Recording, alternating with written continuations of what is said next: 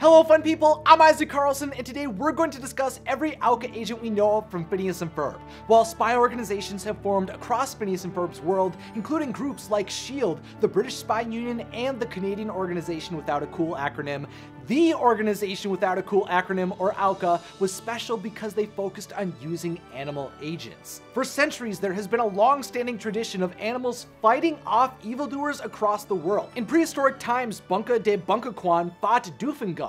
In 1542, Master Perry the Platypus fought Doofus Khan. At the turn of the 20th century, Swery the Swan faced Professor von Doofenshmirtz, and eventually all of these agents would form organizations to ensure that they all had a nemesis to fight. In 1914, a platypus agent was a part of a group known as the Secret Order of the Knights without a cool acronym, but by the 2000s, OWCA was the animal spy agency that was on top with divisions across the world. The animals who fought evil and wore fedoras were finally all brought together. There was a division in New Mexico that was known for managing the elusive chupacabra Agent CH. There was a Seattle division that originally was home to Peter the Panda, who was a cool, cunning, and curiously cuddly agent capable of performing highly improbable judo maneuvers. And there seemed to be an African division formed by Agent P when an intern went rogue. The platypus recruited a gorilla, a cheetah, rhinoceroses, an elephant, ostriches, a gnu, a warthog, a zebra, a giraffe, a lemur, a baboon, a monkey, an ape, lions, and antelopes. We are most familiar with agents though from the tri-state area, which has two divisions protecting it. Admiral Wanda Acronym led one with the help of her unpaid intern named Carla, and most famously guided Agent Pinky the Chihuahua to fight Professor Poofenplatz. But of course, the most well-known leader in OWCA who looked after the tri-state area was of course Major Francis Monogram. With the unpaid intern Carl, Director Diphthong in accounting, Ray Liotta supporting the organization after helping Monogram in the academy, and one of the division's newest recruits, Monty Monogram, they had the majority of agents we are aware of under their jurisdiction, including the incredible Perry the Platypus. The semi-aquatic egg-laying mammal of action was always ready for a fight against his nemesis, Dr. Doofenshmirtz. He was a highly trained platypus of mystery who had incredible fighting skills, expert knowledge on disguises, a deep love for his host family, the Flynn Fletchers, and he was always willing to keep going to stop evil from spreading. Of course, he was an incredible agent, which is why, later in his career, he was tasked with forming a team. With the mascot of the Hardy Har Toy Company, Harry the Hyena, Karen the Cat, Maggie the Macaw, and Dr. Doofenshmirtz, who was able to join because he was raised for a period of time by ocelots, they formed an unprecedented alliance that allowed them to take on much more diabolical forces. For the most part though, agents weren't alone, were assigned to a single evil scientist, and were animals. Only Doofenshmirtz, a xylophone, Norm the Robot, who was fired shortly after his hiring, and Planty the Potted Plant, who actually received a medal by Major Monogram for assisting the agency in their darkest hours, were known to join OWCA without being animals. The rest were non-human crime-fighting bringers of justice. Many of those agents we actually learned about through their secret files in the discontinued app Where's My Perry, and believe it or not, some actually have names that we know of. There was Gary the Gander, who was adept at finding great hiding spots, was able to fly long distances, and enjoyed tropical vacations. Manny the Mongoose, who was small, nimble, and was ideal for underground missions. Newton the New, codenamed Agent Silent G, who kept to himself and was recognized by his luxurious beard, and Herman the Hedgehog, who could fit into small places, often went unnoticed in his disguise as a coconut, and was the perfect size and shape to be tossed like a football. Make sure you don't confuse Agent P the Porcupine though as Herman the Hedgehog, because the little porcupine did not like to be mistaken as a hedgehog, which I can see could have been a common occurrence.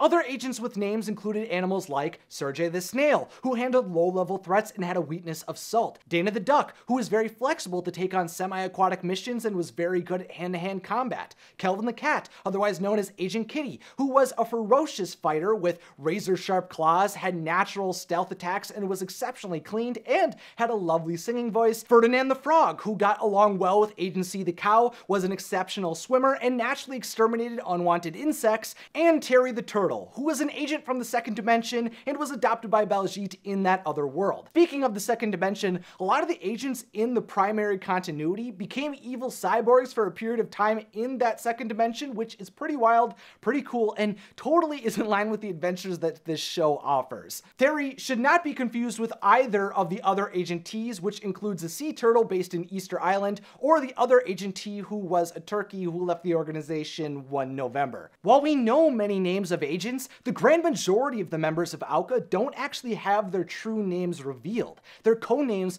are all we have, and their secret identities are kept locked away from us. This includes agents like Agent B, who was a bear who was claustrophobic in elevators and was unavailable for missions during the winter months due to hibernation. There's also Agent O, who is an elusive ostrich, Agent H the heron, who had a long-lasting feud with Agent P the pig, but no one actually remembers why, Agent P the pig, who had a keen sense of smell, making him an excellent tracker, and was someone who loved the agency Christmas party each year, Agent K the kangaroo, who felt the same way about the parties and used her pouch to hide secret gadgets and weapons, and Agent C the crocodile, who was someone who actually disliked the parties because they didn't like having their photo taken. Agent M the mouse may have been small, but was a ripped little guy with bulky arms and abs, similarly to Agent F.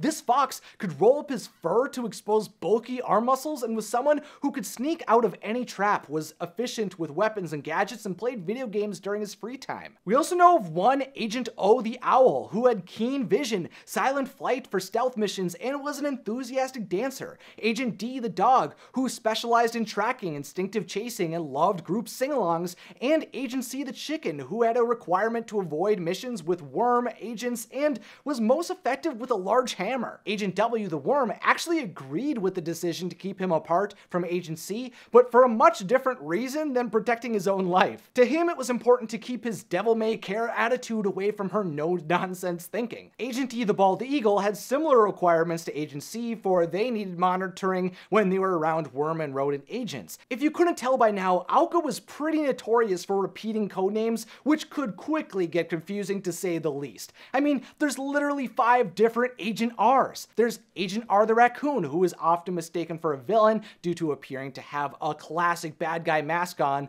There's Agent R the rabbit, who is a rogue spirit, an expert hacker, a master of disguise, and should not be confused with Dennis the rabbit, who betrayed the agency. And there's a reindeer who has powerful antlers, is rumored to be able to fly, and enjoys cookies, eggnog, and salty snacks. A rhino who went after Doofenshmirtz at one point and completely ruined Doof's fun with fighting an agent. And there was a rat who was recruited by Monogram after he got fired and was integral in defeating Rodney and Love Muffin. Small or large, big or strong, it didn't matter. Truly, agents could come from anywhere as long as they could assist the agency in defeating evil. I mean, come on, they even had Agent S the squirrel, who was actually the envy of the other rodents with his bushy tail. OWCA just wanted the best agents they could get, which is why they hired Agent B the bulldog, who had a bite worse than his bark and had brains and brawn in a single wrinkly package. That's why they're so willing to bring on fully aquatic animals like the koi agents and Agent W the whale. This massive mammal especially became very useful because he was willing to take a big bite out of a mission or Doofenshmirtz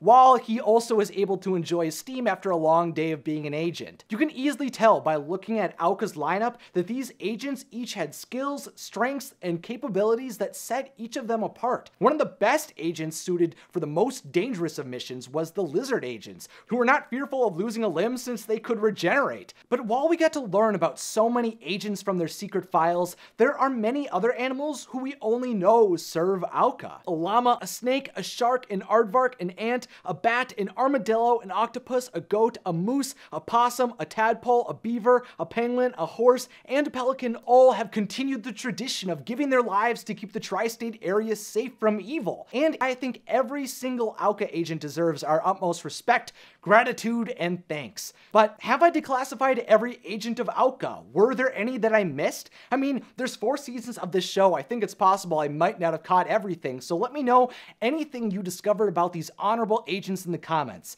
Also, make sure to subscribe and click the beautiful bell, and then click on another magical video in the description or on the screen. Finally, thank you to my patrons, thanks for watching, and have a magical day.